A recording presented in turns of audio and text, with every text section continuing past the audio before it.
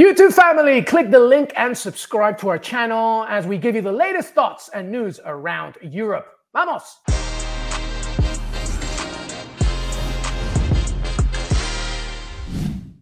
The European football is in full mode, and today's episode goes around the old continent to discuss the latest news that deserve extra attention. What do we make of Barcelona's dreary opener at Spotify Camp Nou? A new playlist, perhaps? Neymar is looking good under Galtier, but is there any friction between him and Mbappe? How about Serie A? Juventus looking good last night against Sassuolo with Fideo Angel Di Maria got things going for the old lady. Meanwhile, Ronaldo. Is there a club out there that actually wants him? Michael Lahoud, Jonathan Johnson make up our three amigos. Qué Golazo begins right now. Hey everybody, welcome to Qué Golazo. Thank you so much for being part of the family. YouTube.com/Qué Golazo. We're nearly there. 20,000 subscribers. Stop making me say that. Stop making me say we're nearly there. I want to hit it. I want to hit it before we hit September. Nearly to 20,000 subscribers. And it's thanks to all of you and thanks to our amazing team. Michael Lahoud, how are you, buddy? I'm doing really well. Finally slept off the horror show that was United over the weekend, and personal milestone for me. I think this is my 50th Qué Golazo episode. So all right, Michael Lahoud, the 5-0. Congrats, my friend. Plenty more to come, I'm sure, as also we'll see plenty more losses for Manchester United. So I can't wait to get into that. But this is about the continent. So I promise everybody, Man United fans specifically, we're not going to hit that. Hey, Vacation Man is back. Sardinia looked beautiful. JJ, how are you, buddy? Hey there, guys. Yeah, doing good, thanks. Obviously, had a great time away on holiday. Slightly disappointed to be back in Paris. It's not quite Sardinia, but you know what? I'll make do. You guys are brightening up my day. That's the most important thing. But I'm really not appreciating the Diego Carlos news, dampening my spirits just as I get back. Brother, I may need therapy since that's happened. It's just like, it's the Villa curse, man. Doesn't get hurt. Gets hurt for 8 days in his entire career. Match day 2 for Aston Villa. He's out for 7. It's just ridiculous. Ridiculous. But we wish you all the best to our Brazilian mountain. Hopefully he'll come back stronger than ever. But here's our trio, including myself, Michael Lahoud, Jonathan Johnson. Welcome, everybody. As I mentioned, this is our Continental Roundup episode where we don't even touch the Premier League. Let's talk about the other big leagues in Europe. And let's begin, everybody, with La Liga as it opened this weekend. Of course, Barcelona with a dreary stalemate against Rayo Vallecano, which, by the way, I give them full credit. I thought they were really excellent at frustrating the Camp Nou faithful. I was there, by the way, boys. And for the first half, we were also maybe going to get a big storm. And I was like, am I going to get a storm, rain, and no goals at Barcelona? That would have been terrible. But regardless, Barcelona drew their opening game in La Liga. And, you know, Lewandowski didn't do that well. But as soon as AUBAMEYANG came on, as soon as Frankie de Jong came on, the players they're supposedly meant to be getting rid of, Barcelona looked much better. So I guess my question begins with this, by the way, okay? And it's a big one. And it's kind of one that I stole from Chiringuito. So I'll bring it up here. Let's begin with you, Michael Lahoud. AUBAMEYANG, is he better suited for Barcelona than Lewandowski? I think it's a bit early to just one game. You can't say that for a new player, but based on that sample size, you might be scratching your head if you're Xavi and Laporta, because this is what I see in that Barcelona team. AUBAMEYANG has the flexibility to drift wide and function as a winger or be a central figure. Lewandowski, he needs service. When you're playing in this Barcelona team, you don't have wingers who cross the ball. They get to the end line and they want to cut it back. Or you have goal-scoring wingers who want to go. Dembele wants to cut in his left foot. Shoot, Rafinha, goal-scoring winger. Lewandowski is going to have to adapt his game, and that's going to take time. He was more provider in that game than he was goal-scoring threat. AUBAMEYANG can be both, and that suits him better for Barcelona. I think as well, the thing to bear in mind with this, at the risk of getting a bit boring about it, Lewandowski's brought in as like the champion, like one of a number of big name signings this summer, in a summer where Barca have revamped themselves. AUBAMEYANG came in and it was almost like we can't really lose with this guy. Anything we get out of him is a bonus, given what's just gone on with Arsenal and what was happening with him at international level at that time. And I feel that the pressure is such on Lewandowski to be the savior for this Barca right now and basically be exactly the same player he was for Bayern. That sort of chemistry, that sort of golden touch in front of goal, it doesn't come overnight. I mean, sure, I'm expecting him to score plenty of goals this season for Barca, but it's going to take probably the best part of 2 seasons for him to really develop the same kind of chemistry that we saw with him and his Bayern teammates. And I feel that there is such pressure on Lewandowski to deliver immediately and to be that hero. I mean, you look at some of the players that this Barca situation has chewed up at the moment. Memphis Depay, like 12 months ago, he's being like celebrated as like the guy. He's probably not even going to be registered for the squad now. Frankie de Jong as well. I mean, honestly, it's crazy. The Barca situation is so... I mean, it's so charged. There's so much at stake that for me, I feel like Lewandowski, if he scores a couple of goals and has what would normally be considered a fairly decent first season, I don't think it's going to be enough at Barca. I think he needs to hit between 20 and 30 goals, and for Barca to enjoy immediate success, for him to really be considered like, the player that Barca went out and wanted to get. Remember, this is a Barcelona team that it's been a while since they've had that focal point up top. Luis Suarez was one of those players for them, but I even think back to Samuel Eto'o, a player who had La Liga pedigree as well. So it's not out of the realm of possibility for Barcelona to adapt, but there's just too many players in that locker room, too many players with big personalities, too many players who could be out-and-out starters throughout the rest of Europe. But I'm not even worried about the front line for Barcelona because they have depth. Look at who they can bring off the bench. You said Frankie de Jong, Aubameyang, Ansu Fati. These are players that could walk into most La Liga teams and become out-and-out starters, if not the main man. I'm worried about their lack of depth at the back. Araujo, not a right back. He got torched. I thought Alvaro Garcia should have scored. He brought his dribbling boots and left his scoring boots back in Madrid. And when I look at Christensen, he looks shaky. So they're going to have to go and fix that situation before they do anything else. Yeah, JJ, so what's the latest on that? I know we had Fabrizio Romano yesterday on the show, and we were touching upon a few things. To Michael's point, the right back situation is somewhere that Barcelona is looking for. Man City apparently are asking a lot for Bernardo Silva. I have no idea where Barcelona is getting this money from. Marcos Alonso remains a target. What's the latest there? De Jong, of course, we haven't even touched upon. Because to Michael's point, there is talent, but it's probably in the places where Barcelona don't even need it. They need it way more defensively. What's the latest there? Yeah, I mean, it doesn't really seem like there's been like an actual like strategy that Barca are kind of following in terms of like building up the squad and replenishing their options. It's more just that they're going after basically any sort of big or semi-recognizable names that they can find, bringing them in, basically making this team as marketable as possible. I mean, it's almost what we've seen from PSG over the last couple of years in chasing Champions League success. Obviously, there's differences, but it's almost like expecting a gaggle of star names to just go and basically ball out and win everything. And we know that doesn't automatically happen. And it feels a bit stupid at times when you look at some of the players that are, sort of having to make do with time from the bench at the moment. Mike mentioned Ansu Fati. I mean, Barca are like one of the clubs in the world who genuinely could have sold, a couple of players, brought some money in, and look back into La Masia, their youth academy, and actually brought through the next generation of stars. Now it kind of feels like they're looking, I mean, sure, they've been looking at Alonso for a while. It took a while for them to get Christensen and Kessie over the line.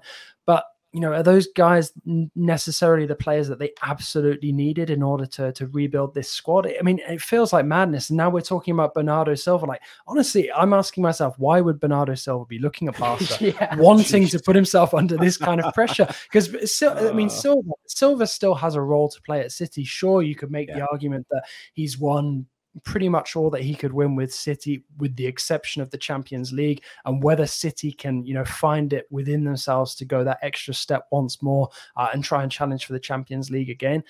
I guess time will tell this season. But really, if you're City, do you trust that Barca are going to be able to honor that, that kind of money, which, we're talking about the best part of 100 million euros here. For me, it seems, ridiculous. And we're still talking about other holes in the squad that need to be filled. it feels to me like Barca need to actually approach this transfer window pragmatically, and the chance to do that has already gone out the window with half the business, well, more than half the business that's been done already. So for me, regardless of who they bring in between now and the end of the window, there's been no coherent strategy in place whatsoever. So it wouldn't surprise me if even more holes crop up in this squad between now and the end of the season. Yeah, all the off-field antics are impacting the on-the-field antics, and Man City has every right to just be, all right, you want Bernardo Silva? Let's see what you can do, because we're not going to give him. By the way, I'm a huge fan of Frank Kessie, massive fan. He looked so lost. He looked so lost in this. Now, I know that it's going to take time. And to your point, I just don't think he's a Barca player. All right, let's move on. Let's stick on La Liga, by the way. There were a lot of surprises this weekend, as there always is. Not always our predictions are exactly correct. So I wanted to ask the boys just one thing to take away from this weekend that you thought, oh, wow, I wasn't expecting that. Jonathan Johnson, you go first, buddy. Yeah, well, I mean, are we talking about things that surprised us aside from Manuel Pellegrini's like granddaddy ball control? That is some very, very neat some Sedan stuff, buddy, isn't it? Yeah, it is phenomenal. No, honestly, like joking apart, Pellegrini's ball skills on the side of the pitch look great, but the team on the pitch looked fantastic as well. Obviously, I'm hoping for big things from Betis this coming season. Obviously, last season was fantastic with the Copa del Rey success, but I don't know. I just feel like this season that the stars are aligning, and if they can keep this pace that they've set for themselves in the opening day, I think they really could be a Champions League contender, because I'm not as convinced as I was a few months ago that all of the big boys are going to be back at it this season in terms of qualifying for the Champions League. Yeah, I agree with you. I thought the likes of a Nabil Fekir was a standout player, created two out of the 3 goals, magical left foot, looking like the player they signed from Lyon and captain Lyon, and also was part of that French national team in 2018. But the game that caught my eye was, I think, twofold. Osasuna getting the upset victory over Sevilla. But how about Atletico Madrid yesterday, 3-0? And it was a game that was so odd because Getafe had chances. And for Diego Simeone, the chances came out of what he loves best, defensive actions. Atleti through João Felix and Alvaro Morata looked like an assassin in the final third, getting 2 left-footed goals. When have we said that about Alvaro Morata? Looking like the player that was at Juventus when they made that Champions League final run. And when Alvaro Morata plays with more of a creative second forward, a la the likes of a Carlos Tevez when he was thriving at Juventus, that is when you get the best out of him. But Diego Simeone will be kind of perturbed at how easily Getafe were breaking them down in the press. Is he not playing for that United move though, Morata? Well, after this week, that move's off the table. Is anybody playing for a Man United move? I don't know about that. Maybe it's a bet that everybody loses. Here's one for you regarding Atletico Madrid, and it kind of ties within what both of you were saying. One, I think finally patience is going to be a virtue here, and I think Joao Felix, this is going to be his season. I think he's going to do pretty well this year as well. I think that finally he gets La Liga. Finally gets Simeone's strategy. He's not old. He's still young. And I think that this is the season where he can balance everything from, European football, of course, to trying to win La Liga once again. I think this is going to be a good season for him. Of course, make sure that he stays healthy. My only surprise weekend is literally what you said, JJ. I think this is going to be the season where that fight for the top 4, it's going to be really interesting. And a lot of teams that we think are not going to be, the usual contenders, the usual suspects are not exactly going to be running away with it. Well, staying on that theme, one of the surprise results, as Mike mentioned, was Sevilla getting beaten by Osasuna. And correct. I was looking through that Sevilla team, and I don't want to be too harsh on them at the beginning of a season, but it doesn't strike me as the same, sort of ilk as Sevilla teams. The aforementioned Diego Carlos is gone, Koundé is gone. There's a lot of players out there that are not losing. And Monchi's a magician, but you're trying to get Champions League. You're possibly trying to even get first and second. You got to do a little bit more. By the way, I was there. Rayo Vallecano just returning to La Liga. I know it's the opening weekend. They looked all right. They could have won that game. There's a lot of competition. So, we'll have to wait and see. All right. Well, that was La Liga. Let's move on here to Ligue 1, Jonathan Johnson. Ligue 1. Michael Lahoud are very interested in finding out what is going on with, first of all, I'm getting really angry as a South American because Brazil's depth is just stupid. I'm looking at highlights of Anthony looking amazing. Of course, Rafinha will get it going at some point. Gabriel Jesus reincarnated with Arsenal. And now Neymar Jr., Jonathan Johnson, 5 goals, 3 assists in all competitions, including the Trophée des Champions. Like, what's going on? Is he just loving life under Galtier? Or is he being placed in better positions? What's going on? Yeah, I mean, it's a good question, but I think really at the end of the day, the crux of, I mean, the issue at PSG, if we can call it that, is literally Neymar and Messi have returned to PSG, you know, sort of focused on this new era under Galtier and Campos as well. Let's not forget Luis Campos. You know, and you know, whether it's because it's World Cup year or not, you know, when they want to play, when they want to turn it on, they can, and that's exactly what they're doing. And he won't like to hear this, Kylian Mbappe, but perhaps him being out for the first couple of matches this season with the domestic suspension in the Trophée des Champions, then the injury that kept him out against Clermont. Sure, I mean, I think it's made him a bit stressed, a bit, you know, wary that Neymar and Messi have made a fast start to the season. But also at the same time, it's made it easier, you know, to get Neymar and Messi on that same page. And Mbappe was always going to be the least troublesome of the 3 to get into form, given the way that he's carried PSG over the last couple of years. So I don't believe that there's too much to the tension, other than the fact that Mbappe is frustrated that he hasn't been there for the first 2 games of the season, hasn't already, you know, risen to the top of the scoring charts like Neymar has, you know, and it is perhaps feeding the tension there a little bit. Sure, I think there's definitely an issue to resolve with Kylian Mbappe and penalties, and the same goes for the French national team as well, because he's not great at them. Let's be honest. I mean, yeah, you know, I mean, it's a very harsh thing to judge. That's why he didn't argue with Neymar that much. When Neymar was like, "No, I got this," and Kylian was like, "Okay, fine," because he knows that he's not that great at it.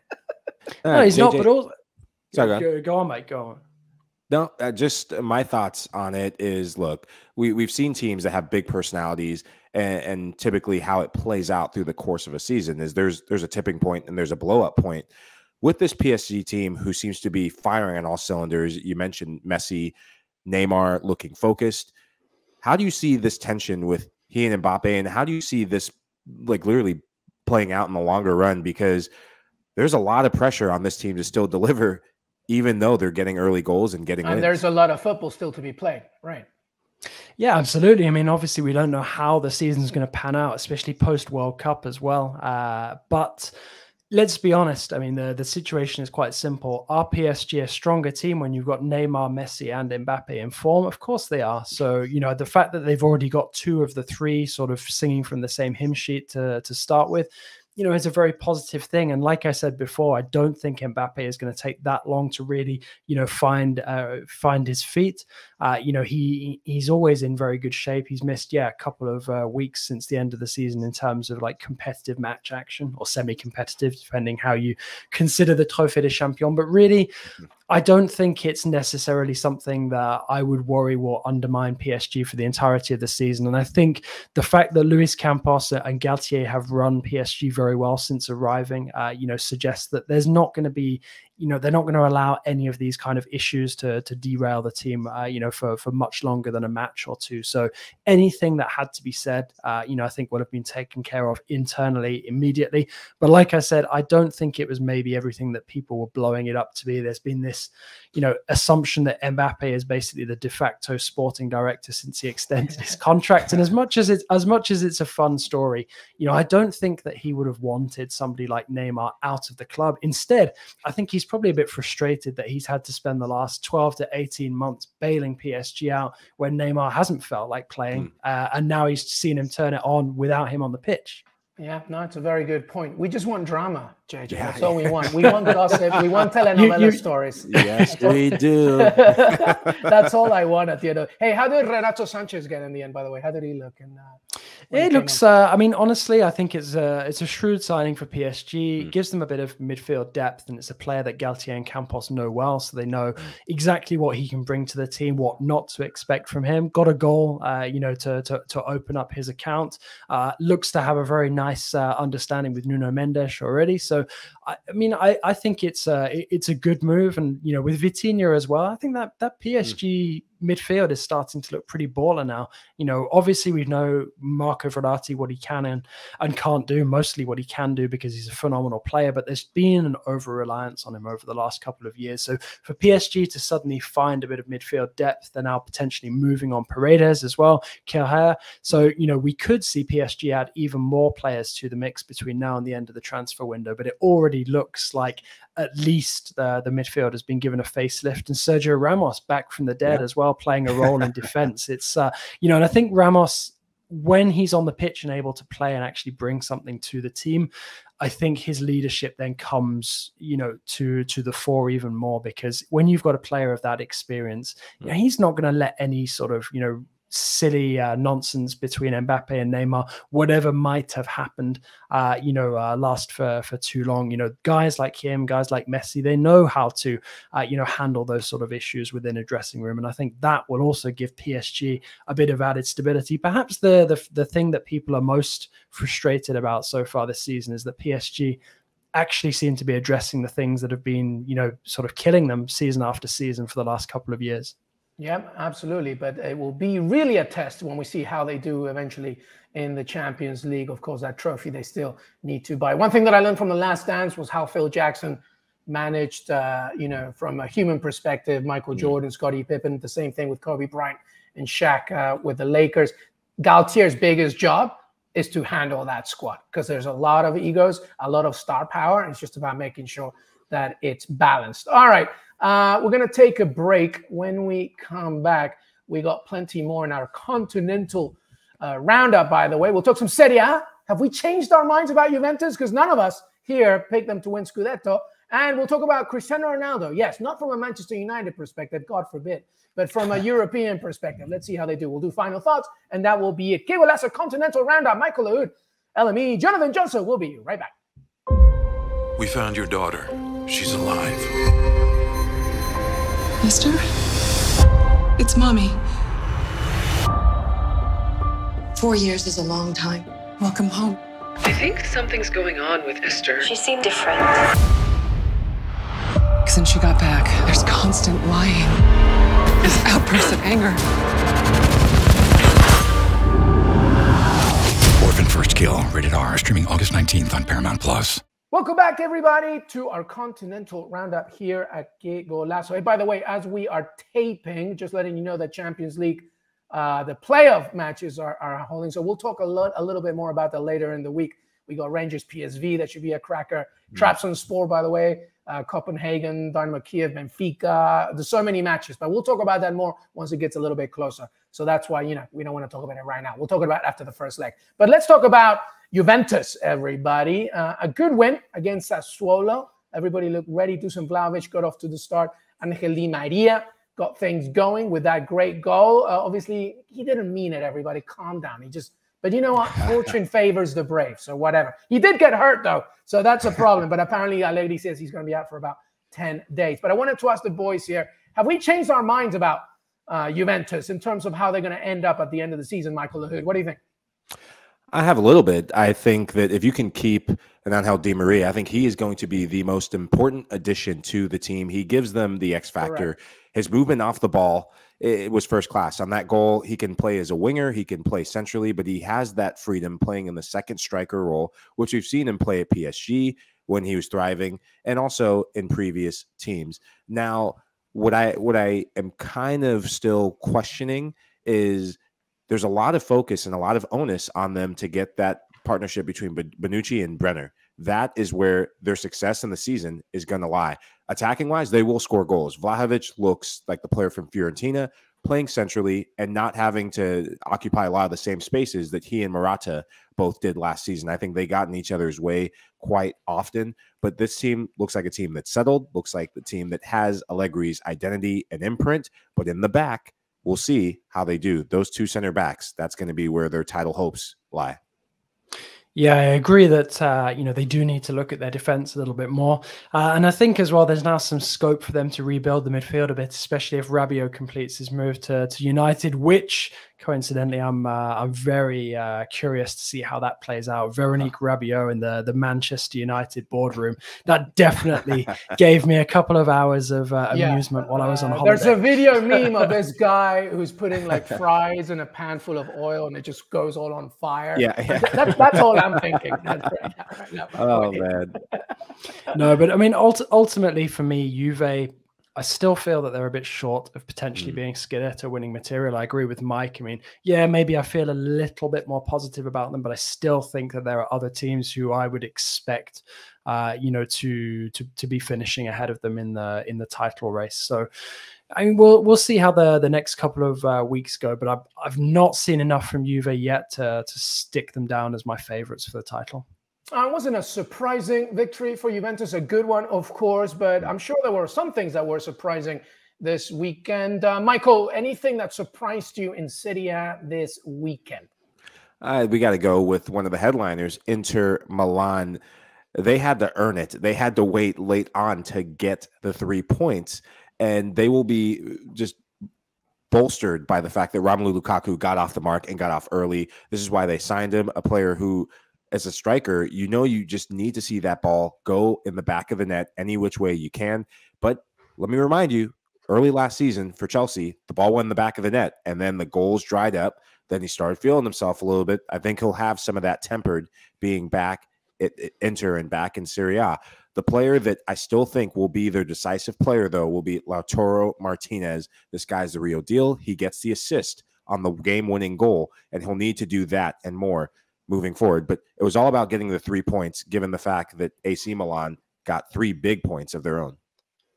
Yeah, for me, I think the thing that surprised me the most over the weekend was Napoli making a fast start. Now, I know that shouldn't be too surprising given the way they did the same last campaign, but given the players that they've lost over the summer, the likes of Dries Mertens, Kalidou Koulibaly, I didn't know if they would be in a position to really hit the ground running, but 5-2 win away at Verona. I don't know if that says more about Napoli or less, about Verona, given how they played last season.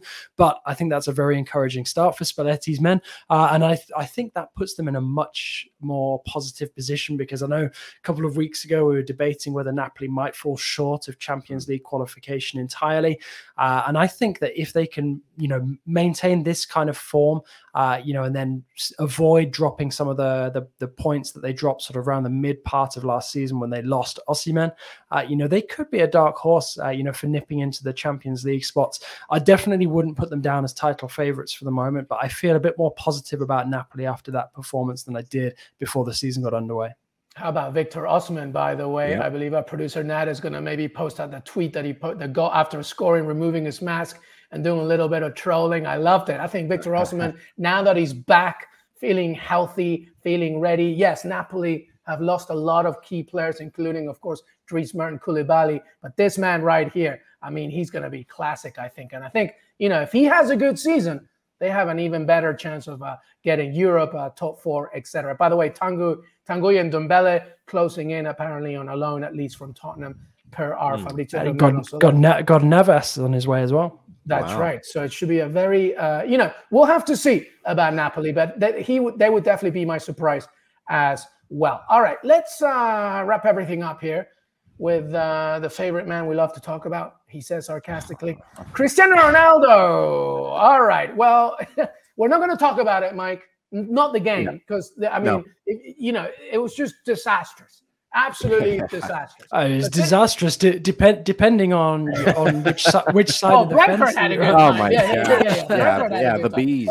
But we're not going to talk about that. It's our continental thing. I want to more focus on the fact that obviously reports are now coming out. Something that we already knew because he wanted it to leave anyway, is that Ronaldo may be allowed to leave Man U if Erik ten Hag, backs the exit. Right now United bottom of the Premier League table, losing the first 2 games, whatever. Ronaldo's future at the club is uncertain. The Portuguese striker, he's not for sale, has a year left on his contract, but United have the option of extending by another 12 months. Of course, that's not going to happen. So obviously we need that situation here. Where would you see him going? Because it's all very well that Ronaldo might get the green light from United to leave, but is there any club in Europe, Michael Lahoud, that really could do this? We've already heard that Bayern Munich are not going to do this. Yeah. right? I don't think Atletico Madrid, even their fans, are showing up at the Wanda Metropolitano not to accept this. Where could he go? I said on HQ when this news first came out that he wanted to leave was, you know what? You want Champions League? You want to be renowned as a hero? Just go back to Sporting, man. What?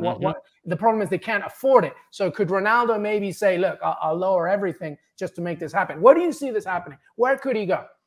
I'm going to go further east.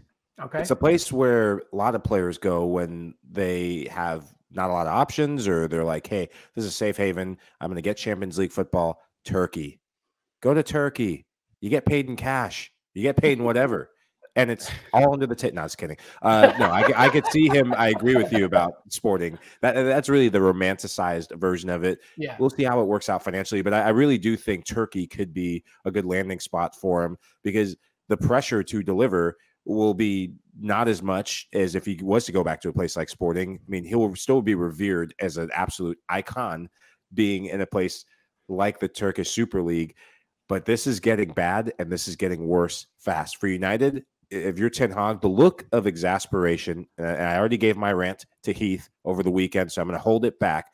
But the look of exasperation on Ten Hag's face tells me that he's in the board right now saying, get rid of this guy any which way, because it's destroying the team and player and club. The relationship has gone from just not amicable anymore. I don't even know the legal terms for when people get into a divorce. But yeah, dog shit, I think is the actual legal term. Yeah. But the kids are going to have extra Christmas presents, basically, is what's happening right now. Jonathan Johnson, what do you think? Where's he going? You know, you've ruled out Atleti earlier. I actually wonder, I mean, we see the rumors at the moment linking United with a move for Cunha. I mean, surely if that happens, with Atleti holding on for the minimum fee release clause, which I think is above 50 million, surely then that gives Atleti the money to actually bring in Ronaldo, that, you know, for a season or two. And if Simeone is really wanted, though, JJ, the fans are like, but if Simeone wants it, if he's convinced he can do something with Ronaldo, then it doesn't matter. That's true, Mike. Simeone is the club. He is the club. Renowned to be one of the greatest managers La Liga has ever seen, which is a very fair argument, actually. Mike, what do you think about that? Ronaldo to Atletico Madrid. I want to believe, but after you just win 3-0, Antoine Griezmann getting off the score sheet, you're inviting more drama and problems into your locker room in a way that, look, if this conversation was getting to the point where it is now, maybe before the La Liga season started, Alvaro Morata, you weren't sure what he's going to deliver. The guy just scored 2 goals. And you know what happens when Ronaldo and him are in the same presence? It doesn't really work out. You don't need him, given the attacking talent you have. If you're Simeone, I just wonder if his mind has been changed, given their first week result. Here's what you should do. Just go to Alianza Lima in Peru, and you'll have a great time. You'll have a great time. He'll come back with the food. He'll come back 30 pounds overweight, because that's a good point. This guy doesn't eat anything, so there's no way that he's going to be eating lomo saltado in midweek. All right, well, that was our last point. Before we say goodbye, by the way, make sure to follow at Mike LaHood, at John_Legos of CBS Sports. We have plenty of content for you. By the way, Fabrizio Romano will return later in the week. We've got a weekend preview, weekend recap. Nada, I want to salute our producer, Kunada Edwards, who we're borrowing from our basketball verticals as well, because Des Norris is so lazy. He decided, everybody, to go away. No, I'm just kidding. The hardest working man at CBS. He deserves his full break. But Nada, you did a great job, buddy. Final thoughts before we say goodbye. Jonathan Johnson. Well, you know, I'm just looking forward, counting the days until Villa are back in action away at Crystal Palace this coming weekend. I'm a little bit worried, JJ. I know that we're not going to do this Premier League. The Palace look good, man. I mean, that goal from Wilfried Zaha against Liverpool is pretty good. It's all about Sheikh Doucouré. You got his number one stand. You got his number one stand right here. That's right. But Mike LaHood, final thoughts, buddy. La Liga. That's where I'm putting my energy. I loved what I saw from week 1. This Barcelona storyline is the gift that keeps on giving. I want to see how many more shares they sell. I was telling Heath Pierce over the weekend, I wouldn't be surprised if they sell the B in Barcelona for $1 billion and just start going by a different name. They're doing everything they can to generate more money. But the dark horses in La Liga this season can't wait for the minnows to keep on writing their names in history. This could be a special season. Yeah, I think you can buy the ice boxes on eBay if you get in quick. Well, can you get shares for it? Because I want shares. Everyone's getting shares of Barcelona. I want shares. Everybody, it's like that Oprah Winfrey. Everybody's getting one as well. All right, well, that was our show, everybody. Thank you so much for tuning in. As I mentioned, don't forget to follow us at Mike Lahoud, at John_Legossip, at LMHchegaray, CBS Sports, plenty more Qué Golazo. Listen to me, 20,000 subscribers. I need this before September comes to our door, please. But thank you so much for your support. See you next time. Have a great rest of your week. Until then, bye-bye.